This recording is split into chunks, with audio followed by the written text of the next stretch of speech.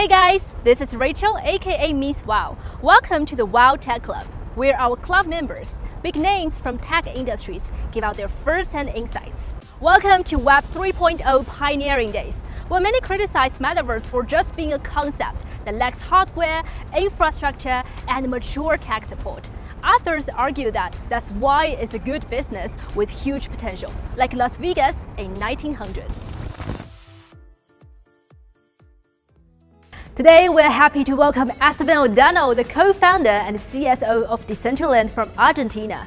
After 6 years, Decentraland's valuation now tops $6.5 billion, and it's just one example of how hot the metaverse is right now.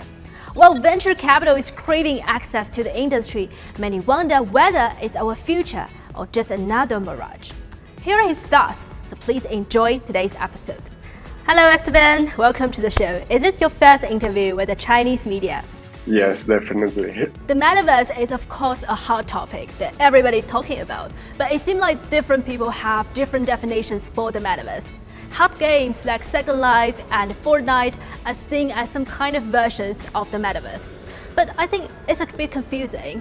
Like, can we say that any large online game like World of Warcraft is metaverse? If not, what are the barriers between them? And as a builder of Decentraland, what is your definition? Like, even if you are in the real world, your head, the information that happens in your head could be considered virtual because it's a lot of information that happens through your nervous system. And when you are running or when you're like talking with somebody, there are very few atoms that are being moved and a lot more electrons and more information that is flowing. So how do you define that virtuality and that reality? So I think it's a more like it's a gradient that it's not a binary thing that, oh, now I'm in the virtual world and now I'm in the real world. You are in both worlds at the same time. It's a new medium to understand our consciousness, to create these virtual worlds, to even blend that with reality, how to get information from the real world, interchange it with information from virtual reality, and then combine those two to create a better understanding of our virtual worlds and from the real world. It's what I understand this next stage of the internet as, that better understanding of the data flows, the information flows, and how to create better visualizations of that information and how to make use of all of that so that computers become more personal or more useful for our societies. So how should we define the first year of the metaverse era? Is it when we value digital life more than our material life, the so-called physical flipping, or when everybody is extremely online? So I think that in general, those two things will coexist. We are more and more spending time in front of the computer, in front of the screens, with the mobile phones. And I think that flipping between the real world or like this virtual world will not necessarily happen without the metaverse or the virtual world caring for the real world. Is something that will have to be there in the metaverse as well, because at the end of the day, I think that the metaverse is a tool to improve our real life. Another thing is hardware. The tech bottlenecks such as high cost and dizziness from VR glasses has slowed the metaverse promotion, but another argument say that the metaverse can be independent of hardware. So what is your take? Do you think the metaverse requires immersion?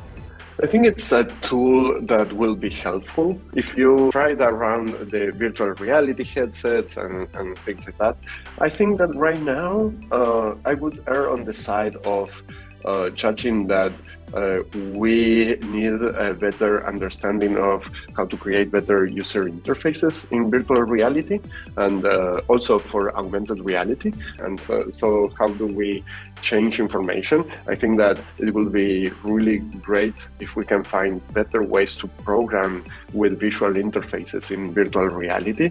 I think that will unlock a next stage of understanding how we can create better user interfaces, and that can come together with better hardware for immersion.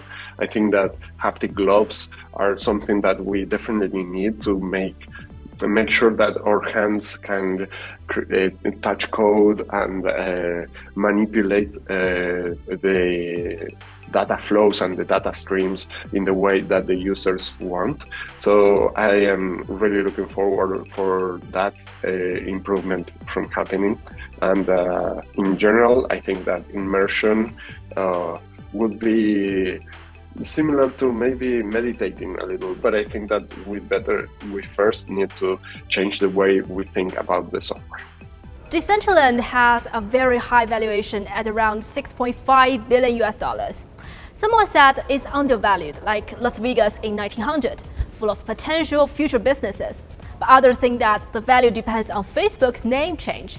I mean, if we look at the data, after Facebook changed its name to Meta, the value of Decentraland increased by 330%. So what do you think supports such high valuation, or does it just reflect the attention that Mark Zuckerberg put on metaverse? Cool.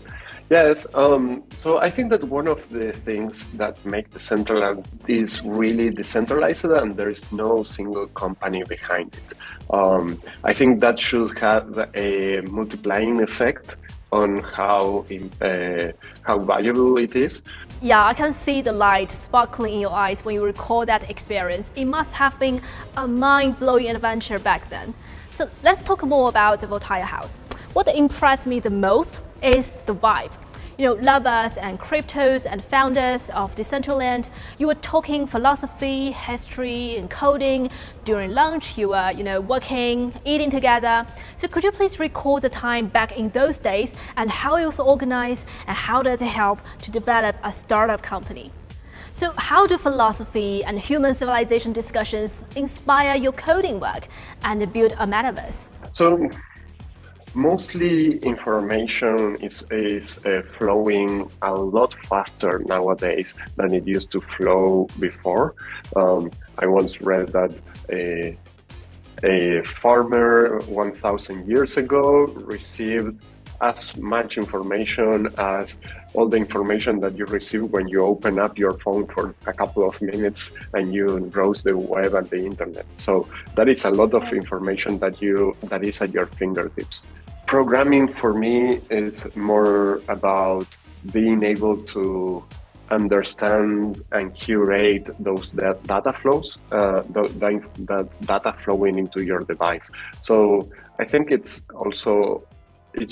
should be more of a social activity, because right now the mobile phone is very individualistic, right? And the experience is very, very personal. I think that it should be like more connected, more of a social experience about thinking. Compared with Web 2.0, what are the disadvantages of the mobile internet that need to be solved and involved? Okay, so regarding Web 2 and Web 3, I think that in general, there's a lot of promise about this Web 3 change in data operation, data ownership, and data flows. I think that the most important aspect would be for the intermediation of the creators of content and the users, their audiences. I think that in Web 3, one of the most important aspects of really getting that change right is if we can reconnect the creators with their audiences. So whenever you create a show and you publish it on Netflix and you want to hear from the users what did they like the most about the show and things like that, you can go out there and ask them directly without having to ask permission from the platform. For the internet to evolve in general, I think that is something that we need to retake. I think the next evolution of the internet is probably something that is more humane, something that is more natural and better aligned with the future of our societies, of a good future for our societies. And you can only do that, like at some point, you are going to only be able to do that if you go against certain aspects of corporations. Esteban, I'm really curious about your latest thinking and observations about the metaverse. So what is next step? What is the future of metaverse? Have you ever considered frontier technologies such as BCI, brain-computer interface technologies, or other tech measures to bring the metaverse to a new level? Brain-computer interfaces are definitely something very interesting. I think that we will achieve a level of symbiotic relationship with computers through BCIs.